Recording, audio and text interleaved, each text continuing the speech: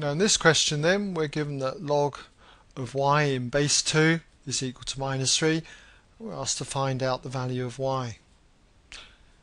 So how do we do this? Well, basically you should know this result, that the log of any number, let's say n, in any base, let's say a, suppose it equals b, then it follows from this that n is equal to a to the power b. This is the definition of a log, and as I say, make sure you learn that result.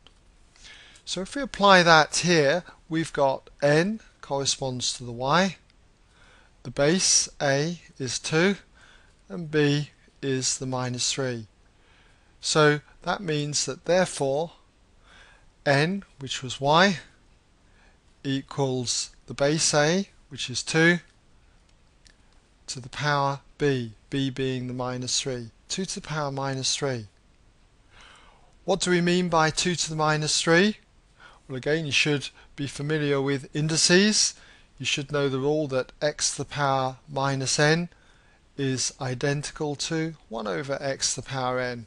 So what we have here is that therefore y equals 1 over 2 cubed. 2 cubed is 8, so we have y equals 1 over 8. And that brings us to the end of this part of the question.